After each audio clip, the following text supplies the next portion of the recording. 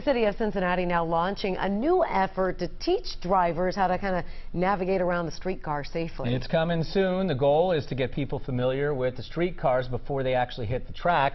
WLWT News 5's Janelle Walton has a look at the safety guidelines. The city's newest mode of transportation will come with some safety hazards for drivers, pedestrians, and cyclists. So the city wants to make sure you know what to do to be safe around the streetcars.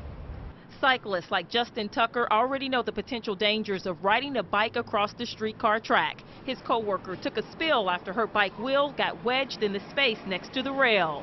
Right where the platforms are for them, she was wedged between it and was trying to stay straight and kind of went a little bit too hard to the left, hit it, and fell right onto the platform actually.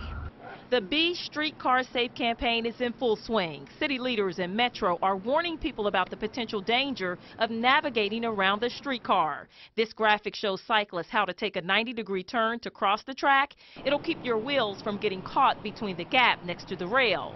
They're also installing special traffic signals at Central Parkway and Walnut and near Finley Market at Elder.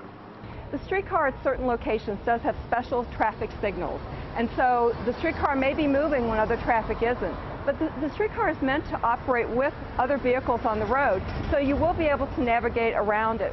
The high voltage wires are also a big danger for delivery truck drivers or construction workers throwing debris out of windows. We have a campaign called Look Up, Look Out. That is to remind everybody in Over the Rhine in particular that those wires could be hot. They're high voltage wires. You have to be safe around them. And when it comes to parking your car, make sure you park between these two white lines along the track and make sure you look before you open your car door. Janelle Walton, WLWT News 5. Queen City Bikes is also hosting streetcar safety classes for cyclists in Washington Park through October.